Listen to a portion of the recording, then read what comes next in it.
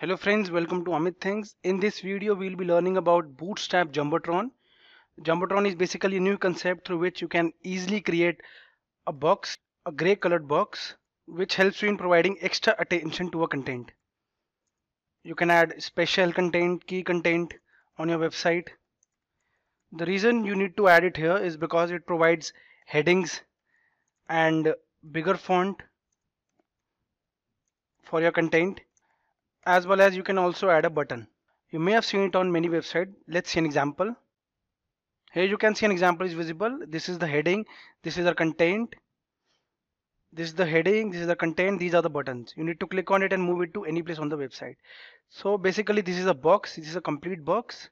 So through Bootstrap Jumbotron you can easily add it.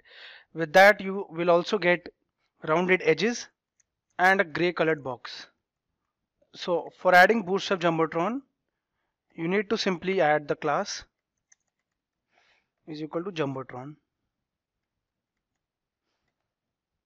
Add this inside your container if you want a default Jumbotron.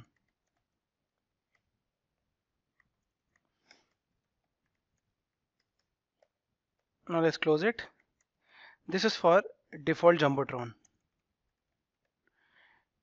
That would have your rounded edges as well as a gray colored box with fixed width.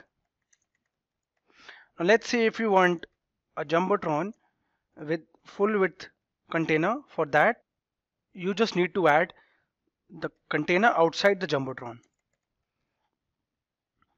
This will help you in extending the width of your Jumbotron, and it will also remove your edges and will provide you a full width content. Let's see how.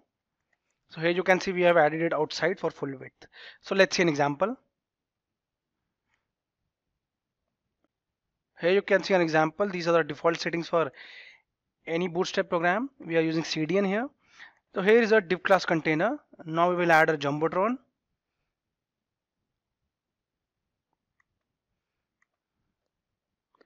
Here you can see I've added a Jumbotron.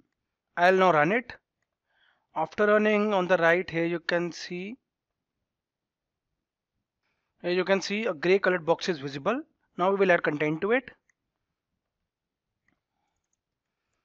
I have added heading to it.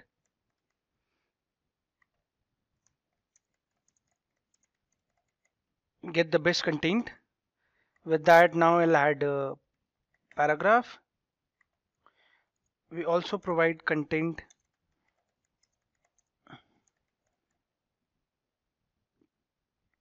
for websites. So now we will run it again. Now you can see we have our Jumbotron box. Here you can see this is having a fixed width, which we discussed before, because we have added Jumbotron inside the container class. Now we will add a button. So here you can see we have added a button. Now we will run it. Let's add a color using the BTN primary class. Now here you can see we have added a button code. Now our Jumbotron is visible with a fixed width. Here you can see with the button which we discussed before. So now we will add a Jumbotron with full width. Here you can see we have added this till now, first part. Now we will add the second part. For that we need to keep the container class outside the Jumbotron class.